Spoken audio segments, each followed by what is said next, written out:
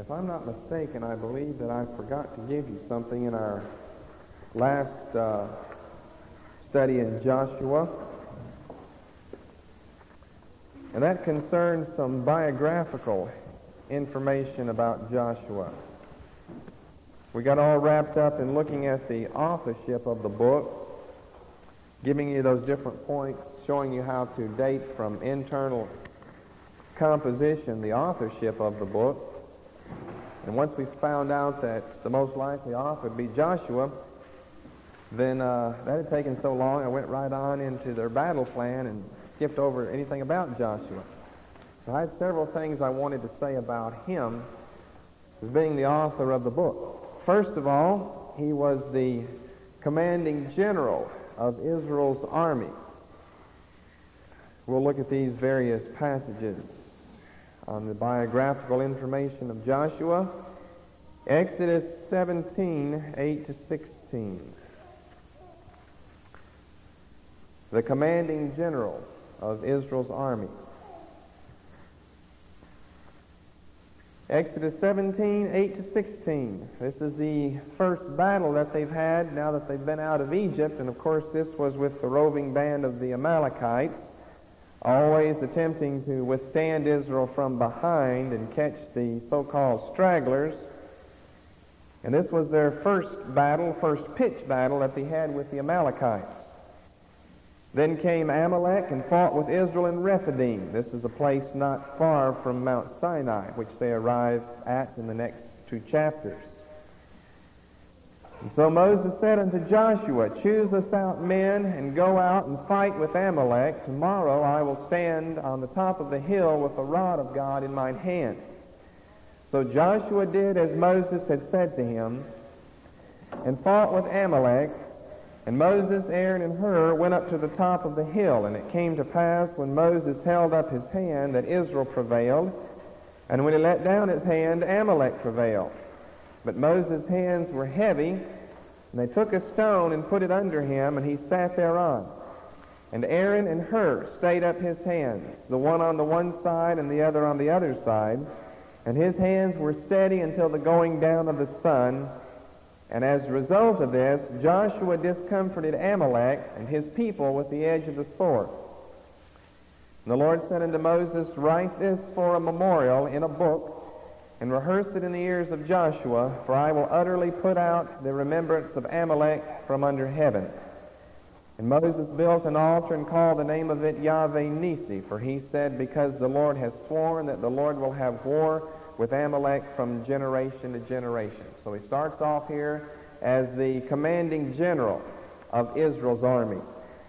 Then we see him next of all in chapter 24 and verse 13, along with this passage that we just mentioned there, as the personal minister and aide to Moses.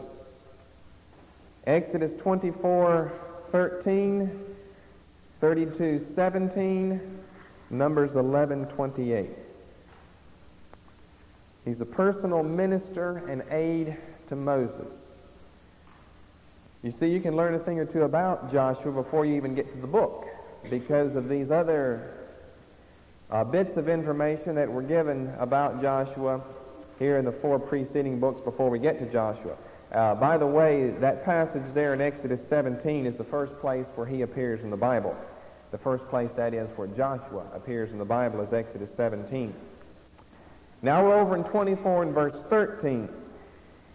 Moses rose up, and his minister Joshua, not a spiritual minister here, Moses was his own spiritual minister, but just to minister to his physical and carnal needs, to carry things for him or just to do various things, to run errands for him. Joshua is the one doing this. His right-hand man, in other words. Moses went up into the Mount of God. 32:17, same book.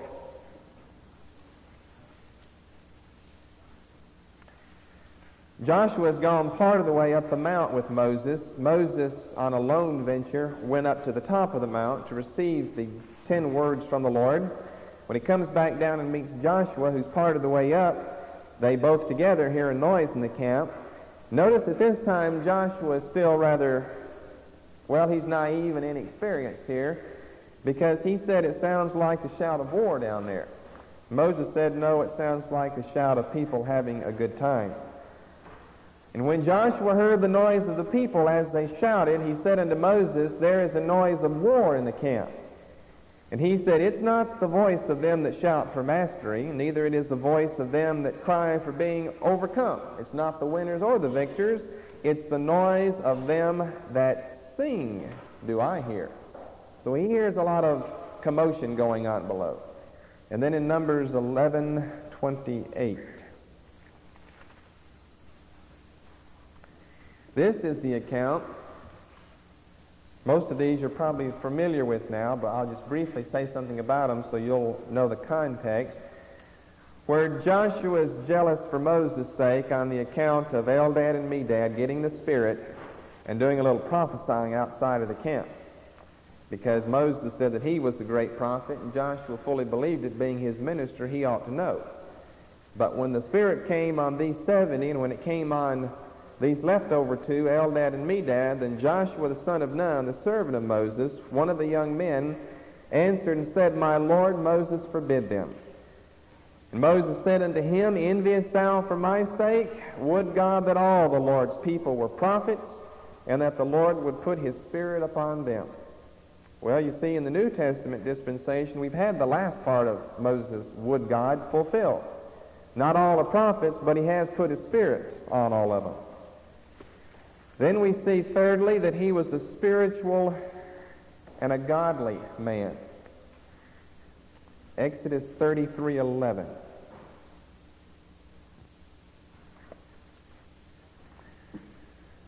Now this is interesting because he stays longer to receive more revelation and to receive more of the anointing than even Moses himself does. Because once Moses leaves the tabernacle, it clearly says that Joshua wanted to remain there. Exodus 33. You see, Moses has been talking now with the Lord here in the tabernacle. Verse 10, all the people, you see, have seen the cloudy pillar come down. So they know that the Lord is on the tent, and they're all looking and worshiping. The Lord spake to Moses face to face, as a man speaketh unto his friend. And he turned again into the camp, but his servant Joshua, the son of Nun, a young man, departed not out of the tabernacle. So he decides to stay a little bit longer to receive more. Moses has had enough, and Joshua stays for any that spills over. Spiritual principles, friends, I trust you see in all these things that we're saying just about Joshua. Then we see he comes from the tribe of Ephraim, Numbers 13 and verse 8. So he's an Ephraimite. It becomes one of the two important tribes, along with what other tribe? Judah, in the land of Palestine, among the Israelites, the tribe of Ephraim, the tribe of Judah. Then we see, next of all, several names are given. He's called Oshea in Numbers 13:8. He's called Jehoshua in Numbers 13:16. He's called Joshua in Numbers 14:6. And then he's called Jesus two places in the New Testament. First of all, Acts 7, and then Hebrews 4. So if you don't have those changed in your Bible, you might want to go over there and change them, or check and make sure that you do. Acts 7 and verse 45. Oshea, Jehoshua, Joshua, and now fourthly, Jesus in Acts 7:45. Which also our fathers that came after brought in with Joshua into the possession of the Gentiles, which God drave out before the face of our fathers unto the days of David. Jesus, of course, is the Greek equivalent to Joshua in the Old Testament. Both of them mean Savior. And of course, Joshua is one who saved his people in the land, and Jesus, we're told over in Matthew 1, his name shall be Jesus, for he shall save his people from their sins. Then in Hebrews 4 and verse 8, again, they've left us the Greek. And it wouldn't be a lot of problem if we didn't already have another Jesus in the Bible. Really it would, because when you get over to the New Testament, it's just a shame that they give us things like Eliseus and Elias and Isaiah and all these names. And if you don't know anything, you don't know who he's talking about there. When he says Isaiah and Elias and Eliseus, that's Isaiah, Elijah, and Elisha. They're all four found in Luke 4. And then here in Hebrews 4, we've got Jesus, but it should be Joshua. Again, he limiteth a certain day, saying in David or in the Psalms, today, after so long a time, Psalm 95, as it is said, today, if ye will hear his voice, harden not your hearts. For if Joshua had given them rest, then would he not afterward have spoken of another day. So there in Acts 7 and Hebrews 4, both places it should be Joshua rather than Jesus. A sixth point about him was that he was one of the 12 spies. That's Numbers 14:6. Seventhly, he was the recipient of Moses' anointing.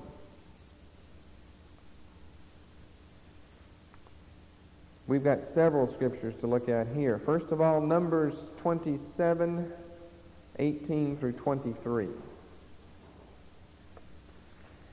To show you that the anointing on one man can pass to another man, because we just got many verses here that say this very thing of Joshua. And of course it comes by the means of the laying on of hands, that Moses actually could pass his anointing, or it's called over in 1 Kings the mantle, on to Joshua that followed after him, or in the case of 1 Kings, or 2 Kings that is, from Elijah to Elisha. Numbers 27:18, the Lord said unto Moses, take thee Joshua the son of Nun, a man in whom is the Spirit, and lay thine hand upon him, and set him before Eleazar the priest, and before all the congregation, and give him a charge in their sight. And thou shalt put some of thine honor upon him, that all the congregation of the children of Israel may be obedient. And he shall stand before Eleazar the priest, who shall ask counsel for him after the judgment of Urim before the Lord. At his word shall they go out, and at his word they shall come in, both he and all the children of Israel with him, even all the congregation. And Moses did as the Lord commanded him, and he took Joshua and set him before Eleazar the priest and before all the congregation, and he laid his hands upon him, and gave him a charge as the Lord commanded by the hand of Moses. Then over in Deuteronomy, we've got several places. First of all, in chapter 1 of Deuteronomy, in verse 38. He's the divinely appointed one ahead of time to receive Moses' anointing and consequently to fill Moses' shoes by fulfilling his task, first of all, of taking the people out of Egypt, and then secondly, of guiding them into the promised land, a thing Moses was forbidden to do. But Joshua the son of Nun, which standeth before thee, he shall go in thither, encourage him, for he shall cause Israel to inherit it. Chapter 3, verses 21 through 29. And I commanded Joshua at that time, saying, thine eyes have seen all that the Lord your God hath done unto these two kings. So shall the Lord do unto all the kingdoms whither thou passest. Ye shall not fear them, for the Lord your God, he shall fight for you. And I besought the Lord at that time, saying, O Lord God, thou hast begun to show thy servant thy greatness and thy mighty hand. For what God is there in heaven or in earth that can do according to thy works and according to thy might? I pray thee, let me go over and see the good land that is beyond Jordan, that goodly mountain in Lebanon. But the Lord was wroth with me for your sakes, and would not hear me. And the Lord said unto me, let it suffice thee, speak no more unto me of this matter. Get thee up into the top of Pisgah, and lift up thine eyes westward and northward, southward and eastward, and behold it with thine eyes, for thou shalt not go over this Jordan. But charge Joshua, and encourage him, and strengthen him, For he shall go over before this people, and he shall cause them to inherit the land which thou shalt see. So we abode in the valley over against Beth Peor. Chapter 31, verses 3 through 8. The Lord thy God, he will go over before thee, and he will destroy these nations from before thee. Thou shalt possess them, and Joshua, he shall go over before thee as the Lord hath said. And the Lord shall do unto them as he did to Sihon and to Og, kings of the Amorites, and unto the land of them whom he destroyed. And the Lord shall give them up before your face, that ye may do unto them according unto all the commandments which I have commanded you. Be strong and of a good courage, fear not, nor be afraid of them, for the Lord thy God, he it is that doth go with thee, he will not fail thee nor forsake thee. And Moses called unto Joshua, and said unto him in the sight of all Israel, Be strong and of a good courage, for thou must go with this people unto the land which the Lord hath sworn unto their fathers to give them, and thou shalt cause them to inherit it. And the Lord, he it is that doth go before thee, he will be with thee, he will not fail thee, neither forsake thee. Fear not, neither be dismayed. Then verse 14, same chapter. The Lord said unto Moses, Behold, thy days approach, that thou must die. Call Joshua, and present yourselves in the tabernacle of the congregation, that I may give him a charge. And then down in verse 23, And so he gave Joshua, the son of Nun, a charge. Be strong and of a good courage, and so forth. Then over in chapter 32,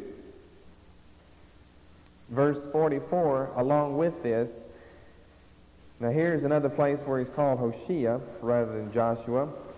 But notice that Joshua is already beginning to enter into his position that he will occupy by himself after Moses' death, because he is entrusted with this song along with Moses. Moses came and spake all the words of this song in the ears of the people, he and Hoshea, the son of Nun. So Joshua was given the song along with Moses. And then finally in Deuteronomy 34, verses 8 and 9. Now this is summing all up that's been said before about Joshua being given a charge. The children of Israel wept for Moses in the plains of Moab 30 days. And so the days of weeping and mourning for Moses were ended, and Joshua the son of Nun was full of the spirit of wisdom, for Moses had laid his hands upon him, and the children of Israel hearkened unto him, and did as the Lord commanded Moses. Turn over to Acts chapter 6, and you'll see the same thing occurring over here,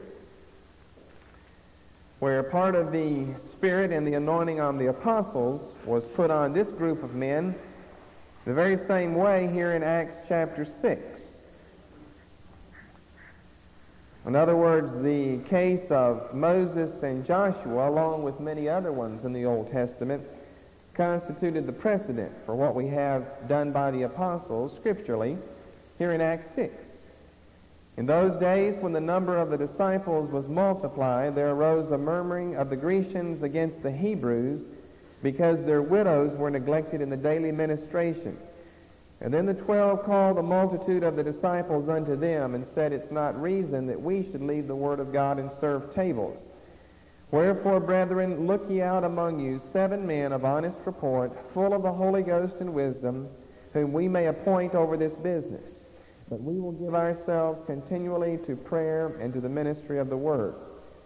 Then it lists these men, verse 6, whom they set before the apostles, and when they had prayed, they laid their hands on them, and the word of God increased, and the number of the disciples multiplied in Jerusalem greatly, and a great company of the priests were obedient to the faith. And Stephen, full of faith and power, did great wonders and miracles among the people. So he has a scriptural precedent for laying hands on these men in Acts 6 so that they can carry about some of the chores that no doubt would have been similar to ones Joshua would have been performing. back in the other passages that we looked at concerning him being the aide, the right-hand man, the minister to Moses. Now in Joshua 3,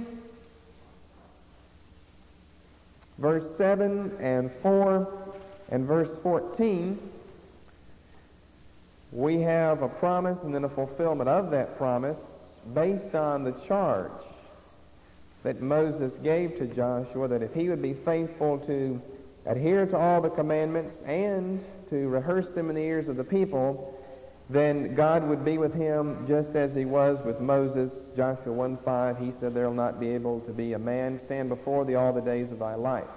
As I was with Moses, so I will be with thee," and so forth. Joshua 3:7, the Lord said unto Joshua, "This day will I begin to magnify thee in the sight of all Israel, that they may know that as I was with Moses, so I will be with thee." And he magnifies them by the act of the supernatural passing of the Jordan River here, because that is what comes between Joshua 3:7 and Joshua 4:14, where he said, "This day I'm going to begin to magnify you." Verse 14 of chapter 4, "Then on that day the Lord magnified Joshua in the sight of all Israel, and they feared him as they feared Moses all the days of his life." So he had been adequately prepared. You might not realize this, but if you know anything now about the chronology of the Exodus and of their sojourn, you can add up real easily. We don't know exactly how old Joshua is here, but he had to be born in Egypt. So he was born a slave. And how long he served down there, we don't know, but for many, many years. He was down there when Moses was there, in other words. When Moses came in with Aaron, there in Exodus, the end of Exodus 4, and on into Exodus 5 through chapter 10, and they began talking to Pharaoh and putting these plagues on the land of Egypt, Joshua was there, you see, and he heard all these things. Now, we're not told whether Moses knew him at this time. Probably he did, though, because all of a sudden in chapter 17 of Exodus, we just see him appearing here, and he's already the commander-in-chief, the general of the whole force of the nation of Israel at that time. So he had been born a slave down there, just like, of course, many of these other people had been. Like Caleb. Caleb also had been born a slave down there. Moses had been born one, it's just that providence ruled in such a way he escaped the slavery that was due him as a Hebrew. Then another point about Joshua, he was one of the, there were 3 divisions, and he was one of them, who was appointed to be a divider of the land once they got into the promised land. That's Numbers 34:17. We'll be looking at that later on.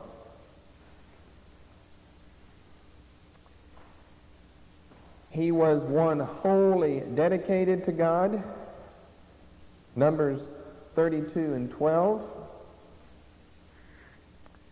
And then finally, he was a type of Christ. Hebrews 4, verses 1 through 11, in leading the Old Testament people into the rest of God. Only a partial rest and only a natural rest, because the writer of Hebrews clearly says there they didn't experience the full rest that God meant for them to have. That was reserved for us. It's just too bad that too many people still don't enter into the rest today.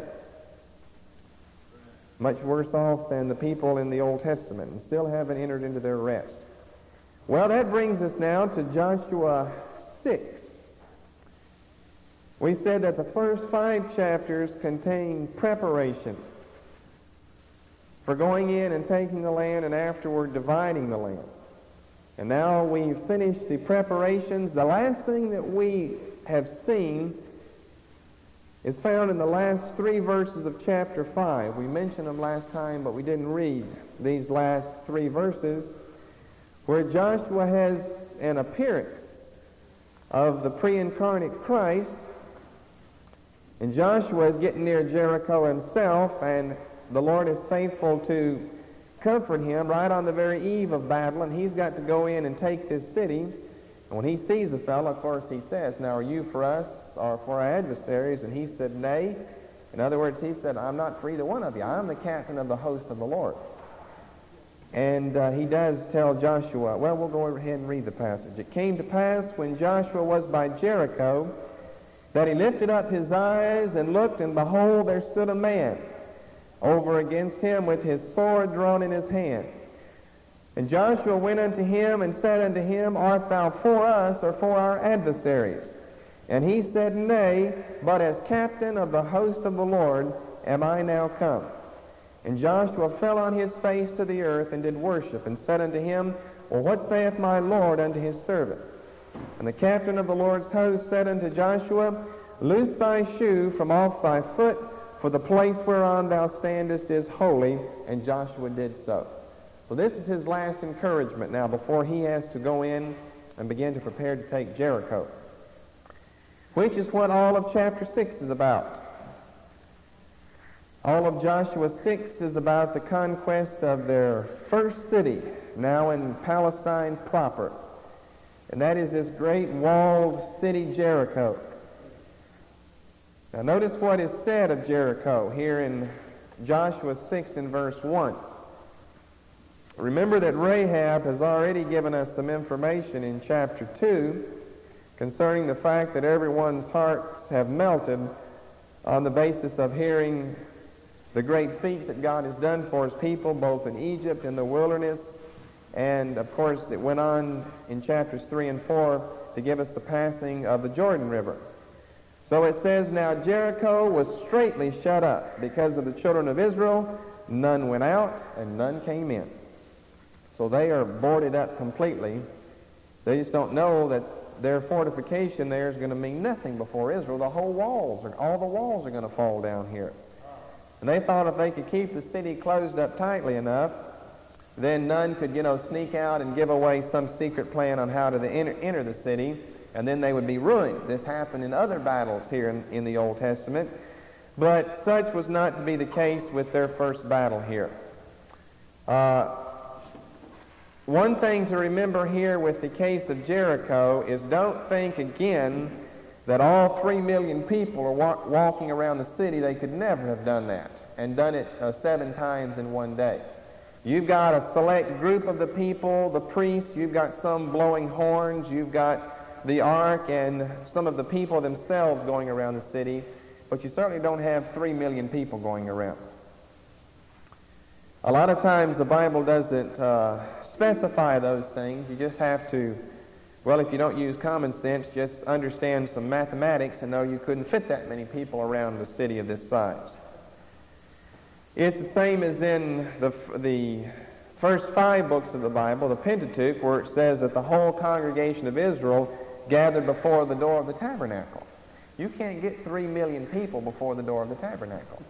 What that means is representatives of the 12 tribes are brought there.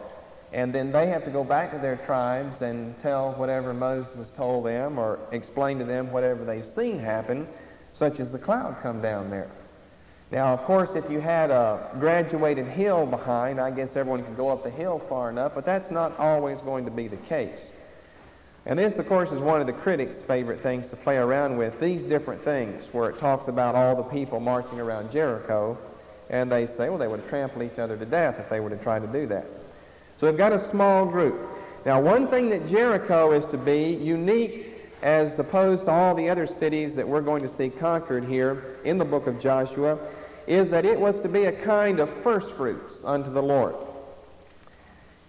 And this is why they're not allowed to take anything at all from the city. Now, several times here in this chapter and later on, there's a warning against taking the accursed thing, such as down in verse 17.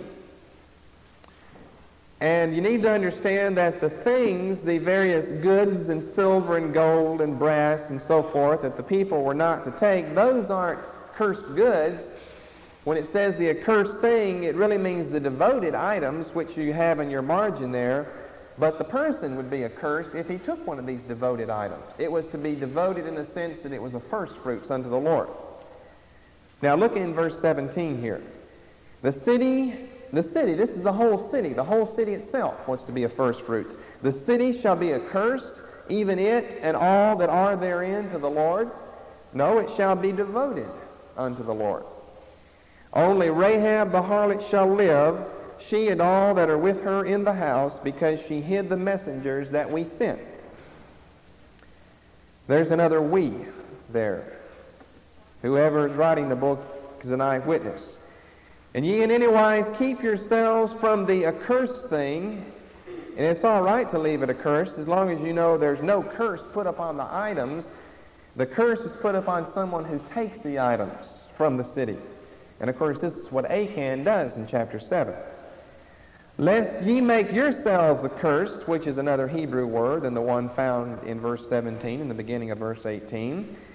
When ye take of the accursed thing and make the camp of Israel accursed and trouble it. But all the silver and gold and vessels of brass and iron are consecrated unto the Lord, and they shall come into the treasury of the Lord. Look over in the last chapter of Leviticus. This is similar to the law of tithing in the Old Testament. The first fruits was to belong to God. And he did it the same way here with their conquest of the land. Not just the tithe of what they might own, but the first fruits of all of their activities, in other words, was to belong to the Lord. And their great activity was conquering the land, and so consequently he required that all the spoil that would come from this city would go into the sanctuary, into the tabernacle, into the Lord's treasury. Leviticus 27:28. Now notice what it's called here, and it's the exact same Hebrew word as the word accursed thing over there. Notwithstanding no devoted thing, that a man shall devote unto the Lord, of all that he hath, both of man and beast, and of the field of his possession, shall be sold or redeemed. Every devoted or every accursed. In this century, there have been excavations here at Jericho that have brought up conflicting accounts of when this city was taken. The two most famous excavators of Jericho, first of all, was John Garstang, and he excavated in the 1930s and dated the fall of Jericho somewhere in the end of the 1400s BC, which would be right around the time of Joshua. This is what we would believe. But then in the 1950s, Miss Kathleen Kenyon, this was a woman, Miss Kathleen Kenyon, did excavations and said that the city didn't fall until the 13th century. And of course what she's trying to do, and what this does for the critics, is to push the date of the Exodus a lot later. Rather than the 1400s, it pushes it down to the 1200s. And remember, it's the 1200s date for the Exodus that is the critical date, that the critics put for a date. And based on 1 Kings 6:1, of course, that's wrong. We've got to have 480 years before the 4th year of the reign of King Solomon. And of course, we're going to have to go back to the 15th century, the end of the 15th century BC, in order to reach this. Now, the last two verses in Joshua 6 is another passage which is misunderstood sometimes. Joshua adjured them at that time, saying, Cursed be the man before the Lord that riseth up and buildeth this city Jericho. Now, this is not only a curse, but it's a prophetic one, because we see it fulfilled over in 1 Kings chapter 16. The first chapter right before the prophet Elijah comes on the scene. He shall lay the foundation thereof in his firstborn, and in his youngest son he shall set up the gates of it. In other words, he's going to lose these two sons in the process of fortifying the city. And so the Lord was with Joshua, and his fame was noised throughout all the country. Now this does not forbid the rebuilding of Jericho. It only forbids the refortification of the city, because we're going to see later on right here in the book of Joshua and later on in Judges, they rebuilt the city right over again and lived in the city. And no curse fell on them for that. But they didn't fortify the city, with great bulwarks and great walls there as a means of protection. But in 1 Kings 16, we'll look at that when we get to 1 Kings, and you can remember back to Joshua 6 that Joshua prophesied this. But there would be a man that would lay the foundation in his firstborn, and he would set up the gates in his youngest son. And this is exactly what happened. a very precise and specific prophecy.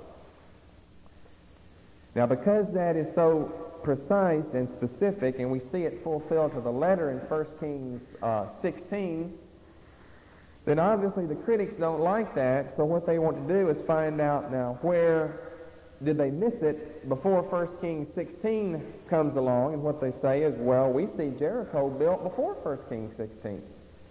And it's not until then, evidently, that this is fulfilled. But it's because they don't understand this is a curse against the refortification of the city rather than a curse against the rebuilding of the city. And its ruins, of course, are still there. Chapters 7 and 8 deal with their next city, and that is the city of Ai. It's pronounced I, not Ai, I guess, as most people call it. It's spelled Ai, but it's just pronounced I. It's a diphthong, in other words. And even in English, when you have a diphthong, you've got two vowels together, you don't pronounce it two vowels. If you get an A and an E together, or an E and an I, you just generally, anyway, you get one sound out of it. Not a big point, but that's what took place here. Now, Achan is the one who takes, verse 21, a goodly Babylonish garment. I mean, he took a lot. 200 shekels of silver, a wedge of gold of 50 shekels weight. I coveted them and took them, and behold, they are hid in the earth in the midst of my tent, and the silver under it. And this is what God said, don't do. These first things belong to me as the kind of first fruits from the conquest that I'm going to give you supernaturally here. See, God promised them that he was going to be with them supernaturally, that he would fight their battles for them. But whenever Achan steps in and disobeys this, guess who suffers? Achan? No, the whole tribe, the whole family of Israel suffers because of this. And of course they lose, 36 men in battle here. And they had just commanded the walls of Jericho to fall down in chapter 6. And in chapter 7 we find them running before their enemies now, and they lose 36 men. That's in verse 5. So Joshua sent messengers, and they ran unto the tent, and behold, it was hid in his tent, and the silver under it. And they took them out of the midst of the tent, and brought them unto Joshua, and unto all the children of Israel, and laid them out before the Lord. And Joshua and all Israel with him took Achan, the son of Zerah, and the silver, and the garment, and the wedge of gold, his sons, his daughters, his oxen, his asses, his sheep, his tent, and all that he had. And they brought them unto the valley of Achor. And Joshua said, Why hast thou troubled us? The Lord shall trouble thee this day. And all Israel stoned him with stones, and burned them with fire after they had stoned them with stones. And they raised over him a great heap of stones unto this day. So the Lord turned from the fierceness of his anger, and wherefore the name of that place is called unto this day the Valley of Achor. So his whole family suffers as a result of his sin of what? Covetousness. He said, I coveted those things, and he took them. Now in chapter 8, they're going to go back and take the city, and I've got a little picture of the battle plan drawn here. Remember, their plan is to divide and conquer, and that's what they're doing here. They're going right into the middle of the country and separating the northern kingdoms from the southern kingdoms here. Well, let's read a few verses before we go to this map. What we end up with are several groups of people. You've got a group of 30,000 and a group of 5,000 going against the city, and of course, again, it appears contradictory. The Lord said unto Joshua, now that they've corrected the sin in the camp, Fear not, neither be thou dismayed. Take all the people of war with thee, and arise, and go up to Ai. See, I have given into thy hand the king of Ai, and his people, and his city, and his land. And thou shalt do to Ai and her king as thou didst unto Jericho and her king. Only the spoil thereof and the cattle thereof shall ye take for a prey unto yourself. So now he says, I'm going to let you have the prey of this city. But you just couldn't take my city. Lay thee an ambush for the city behind it. So Joshua arose and all the people of war to go up against Ai, and Joshua chose out 30,000 mighty men of valor, and sends them away by night. Now this is one contingency here. You've got 30,000 men that really don't even participate in the battle. They're simply the ambush here. And he commanded them, saying, Ye shall lie in wait against the city, even behind the city. That would mean on the western side from where they are. Go not very far from the city, but be ye all ready. Okay, here we've got them at Gilgal. First of all, this is where they come over the Jordan River, back in chapter 4 and chapter 5. Now that they've taken Jericho, they're no doubt encamped somewhere in this region. You've got Gilgal, Jericho, then this little dot is the city of Ai, and this one the city of Bethel. And what he does, first of all, is sends a troop of men, 30,000 in number, to the south, around to the west side of the city, and they're going to stop right here and be an ambush on the west side of the city. And I and all the people that are with me will approach unto the city. Okay, that's this first line here. This is Joshua. It doesn't mean everyone now, but another large group of people, Joshua going to approach right here. In other words, straight on to the city. And it shall come to pass, when they come out against us, as at the first, that we will flee before them. For they will come out after us until we have drawn them from the city. For they will say, They flee before us, as at the first, therefore we will flee before them. So in other words, you've got a decoy, is what you're going to do here. Joshua and the main group of the people are going to come to the city, pretend that they're bold, pretend that they're going to fight, but as soon as the men of Ai come out, they're going to turn around and begin to run.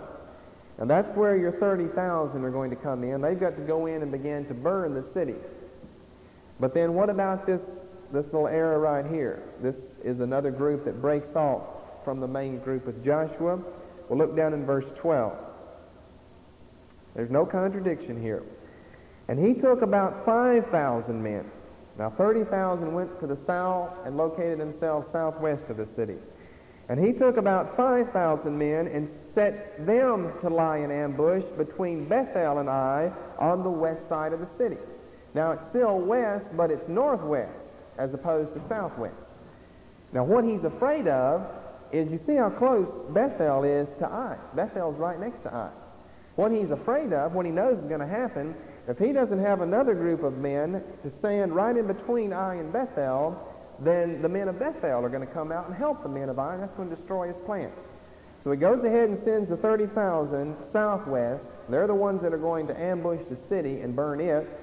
They're going to come themselves and serve as a decoy. And then thirdly, he's going to have this little group of 5,000 go around to the northwest side of Ai, which would place them between Ai and Bethel. And they're going to be able to stop any people from Bethel from coming over to Ai to help the people. Now, one thing that we're not told here, we don't even have a battle of Bethel. It's implied in the account down in verse 17. But we have nothing told us of this account. That's why I drew this picture, so you'll see the importance of these 5,000 men. Evidently, these 5,000 men were able to take the whole city of Bethel themselves. But this is something we're not given. But it does say in verse 17 of chapter 8, And there was not a man left in Ai or Bethel that went not out after Israel, and they left the city open and pursued after Israel. But of course, what we're to understand is that this 5,000 stopped the people from Bethel before they ever got to pursuing after the other Israelites. The Lord said unto Joshua, Stretch out the spear that is in thy hand toward Ai, for I will give it into thine hand. And Joshua stretched out the spear that he had in his hand toward the city, and the ambush, this is the 30,000, rose up quickly out of their place. They ran as soon as he had stretched out his hand, and they entered into the city and took it and hasted and set the city on fire. And when the men of Ai looked behind them, they saw, and behold, the smoke of the city ascended up to heaven, and they had no power to flee this way or that way. And the people that fled to the wilderness turned back upon their pursuers. And when Joshua and all Israel saw that the ambush had taken the city, and that the smoke of the city ascended. Then they turned again and slew the men of Ai. And the other issued out of the city against them, so they were in the midst of Israel, some on this side, some on that side, and they smote them so that they let none of them remain or escape. So this is the battle plan, and they're able to just crush these two cities all in one move together. Verses 30 through 35 we've already looked at. Remember, they are in fulfillment of Deuteronomy 27, verses 1 to 8. These are our two mountains here, Mount Ebal and Mount Gerizim. And what, of course, they do, as I told you before, they're interrupting their battle plans to go fulfill Deuteronomy 27. They're going to start right back up fighting again. So it's after they've taken Ai and after they've taken Bethel. Now they've got Jericho, Ai, and Bethel so far, that they're going to go on up here to Mount Ebal and Mount Gerizim and fulfill what he had told them to do in Deuteronomy 27. Then they come right back down here, and they're going to begin fighting some more, which takes us over to chapter 9. Now, chapters 9 and 10, of course, are the southern campaign. The first 8 chapters deal with the central campaign of taking central Palestine. Chapters 9 and 10 concern the southern campaign. Yes, brother?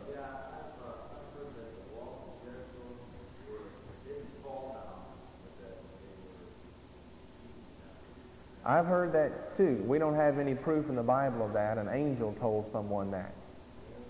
Yeah, whether it's true or not, I don't know.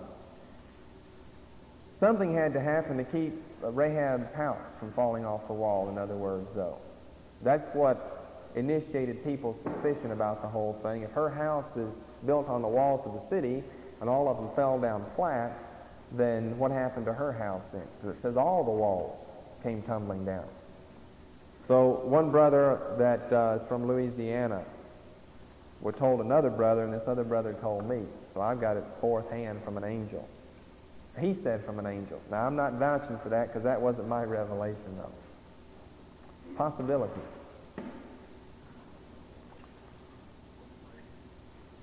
Pardon?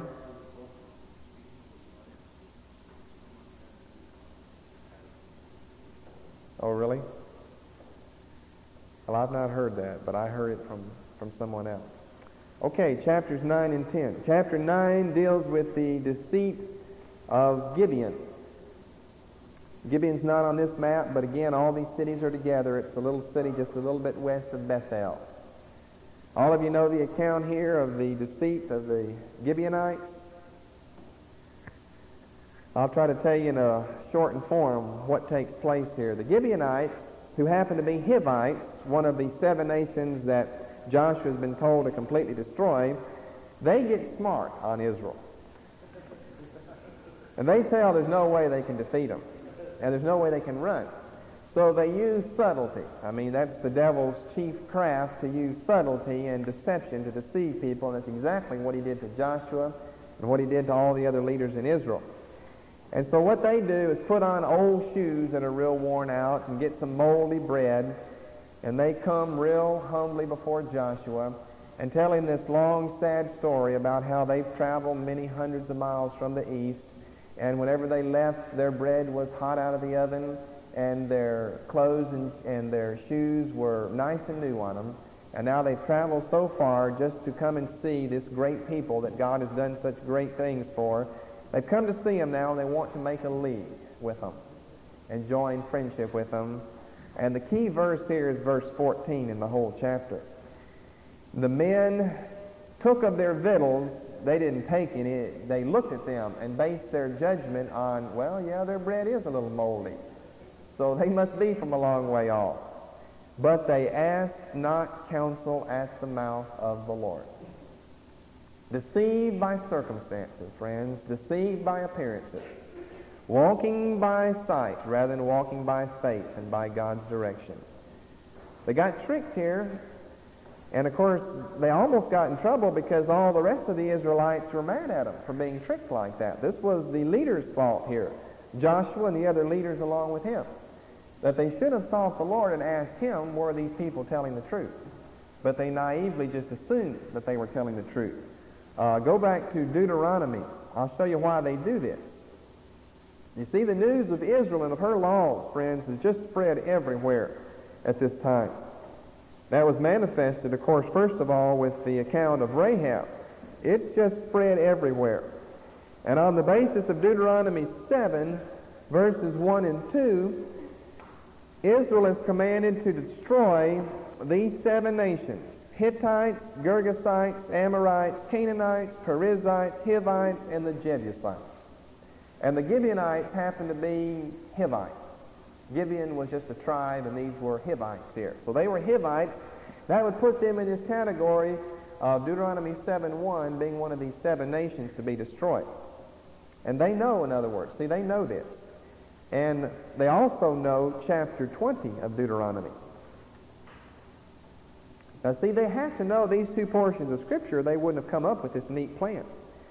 Now, remember, chapter 20 of Deuteronomy is the chapter of war. It's their laws for warfare. Because Israel was to be a humane people and offer people peace, first of all.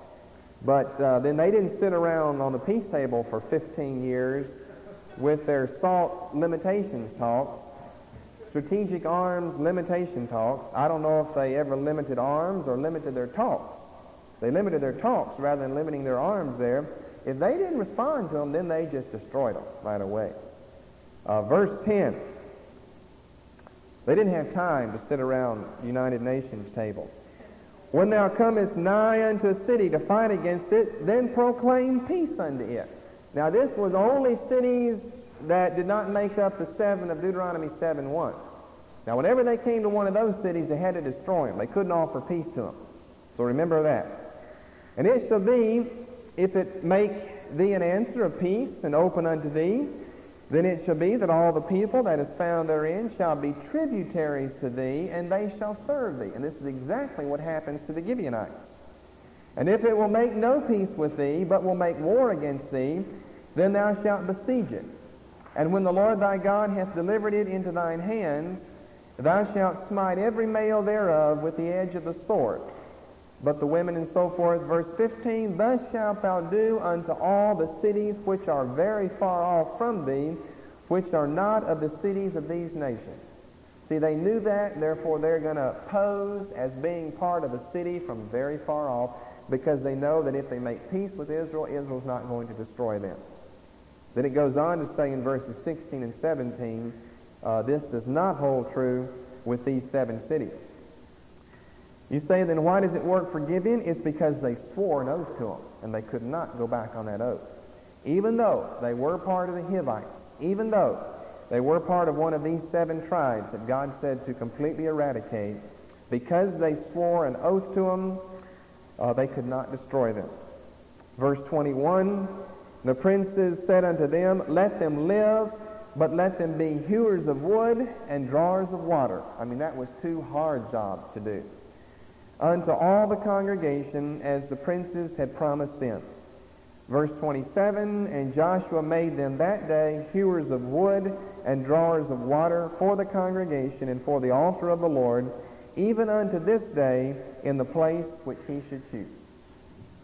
We'll look at them later on over in Chronicles. We see this same group of people appearing again. They get on Israel's good side. Chapter 10 is the confederation of 5 kings, led by Adonizedek, who is the first king that we have mentioned as being a king of Jerusalem. That's found in verse 1, Adonizedek. Now, he's different than Adonibezek that we see later on. Adonibezek is the one who cut all the thumbs and great toes off of the kings. But he's different than Adonizedek, who is king of Jerusalem here. He gathers together along with the kings of Hebron, Jarmuth, Lachish, and Eglon, band themselves together in a great company of people. We're still down here in the south. This is the way Joshua is going to be going, down this way. Of course, Jerusalem is going to be right down in this area. And they're banding themselves together to fight against Joshua. Now this, I guess, is probably the most famous battle in all the Bible. Why? Because the sun stood still for Joshua. Verse 12, He said in the sight of Israel, Sun, stand thou still upon Gibeon, and thou moon in the valley of Ajalon. And the sun stood still, and the moon stayed, until the people had avenged themselves upon their enemies. Is not this written in the book of Jasher? And so the sun stood still in the midst of heaven, and hasted not to go down about a whole day. And there was no day like that before it or after it, that the Lord hearkened unto the voice of a man, for the Lord fought for Israel. So this is Israel's greatest battle, because you've got an unreal astronomical event occurring. The whole earth just stops its rotation right where it is. Now we're going to study that more in creation and all the other views on what happened there. But if we take it literally again, people say, that can't happen. You can never stop the earth's rotation. If you do, you'll have all types of cataclysmic results. That's what it says here, though. Sun didn't go down and the moon didn't move. In other words, the earth didn't move. They stayed just where they were. Now, I guess you realize you can see the sun and the moon at the same time. Late in the afternoon or early in the morning, you can see both of them at the same time. There's no problem with seeing the sun and the moon together. Now, on through the rest of this chapter, he's destroying all the kings of the south. So what we got here traced on the map for you, in verse 41 is the verse I mentioned last time where they even go as far as Kadesh Barnea. I don't have that here on the map. But they're going in a jig-jag way, if you will, here. They do go down as far as Kadesh Barnea. Once they finish the end of chapter 10, they end up back here at Gilgal. Now, we don't have any report of that, and we know that's what they do. Once they finish down here, they're going back to Gilgal because this is where their base is for this whole time. Now, all of a sudden, you see, we open up in chapter 11, and we have them all the way up here at Hazor. So chapter 11 constitutes the northern phase, the northern campaign of their conquest. They're all the way up here at Hazor. And this is what's taking place in Joshua 11, fighting at Hazor, Merom, and Sidon, 3 cities that are mentioned. In other words, he's just giving us representative cities of northern Palestine that they are defeating, which takes place in chapter 11. Then chapter 12, we have a summary of all their battles where we find the list of 31 kings defeated. Now remember, this is where we end our first division in Joshua. As far as the general outline goes, the first 12 chapters are the conquest of Canaan. The last 12, chapters 13 to 24, are the organization or the division of the land, the allocation of the land to the 12 tribes. So in the first 6 verses, we have kings that Moses has defeated. Then verses 7 through 24, kings that Joshua has defeated. Now, beginning with chapter 13, we start a whole new thing here. All the fighting is over with now. We won't see any more fighting, not one more time anywhere in Joshua. And now we're going to have the casting of lots and the division of the land. Okay, first of all, in chapter 13, we just need to briefly go over these. He reviews the inheritance that's already been given to the 2.5 tribes on the east side of the Jordan River.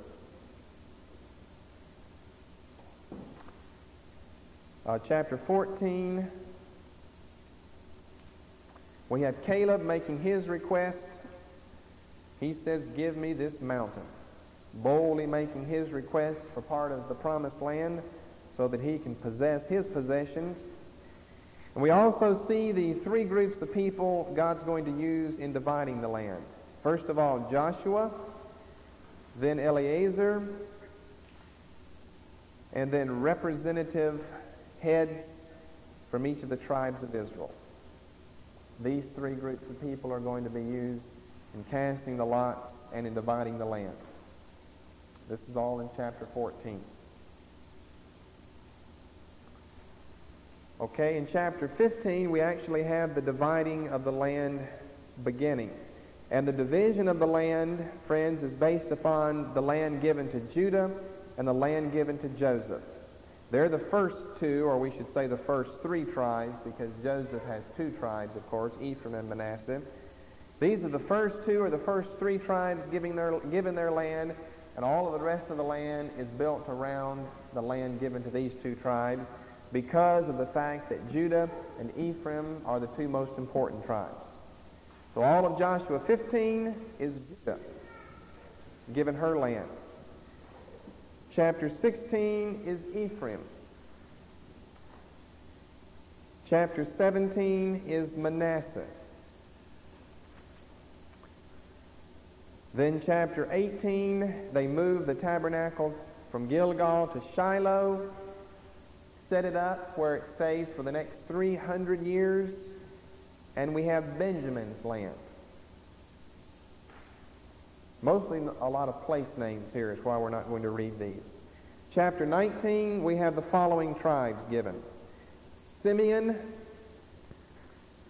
chapter 19, Simeon, Zebulun, Issachar, Asher, Naphtali, and Dan.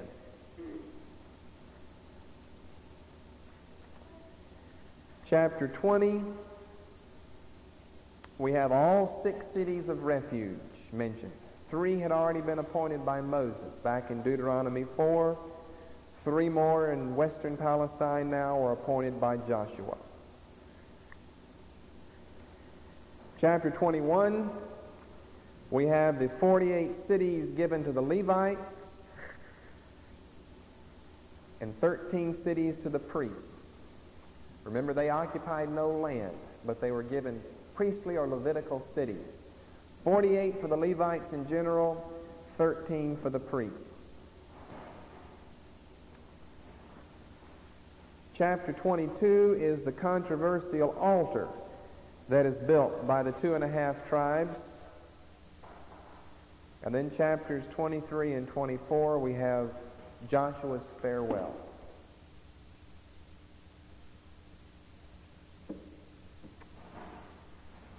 More material here in these last few chapters and in all of the allocation of the land. But that's all we're going to do there in Joshua, because I've got to get on to Judges here next time. There's some other things I wanted to say, but we're going to skip over those because they really need to be covered in another class rather than Old Testament introduction. I always have much more than I ever give. I hope you realize that. We always have more than we give, but as we go along, we just start dropping things. As the clock goes around, I cut more and more things out. You always get more at the beginning than you get at the end. But anyway, we're always supposed to know more than we give you anyway. I mean, if I ran out of material up here, then what would I do? We won't ever do that, though. And I gave you the last two, 23 and 24, his farewell. He dies, Eleazar dies, and then we open to the dark period of the Judges, which we'll begin looking at next time. Yes?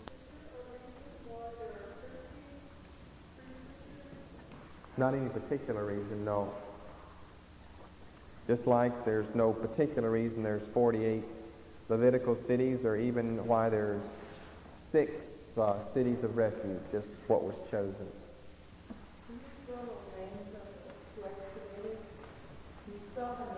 Garstang, G-A-R-S-T-A-N-G, John. And Miss Kathleen Kenyon, K-E-N-Y-O-N. He was in the 30s and she was in the 50s. For a complete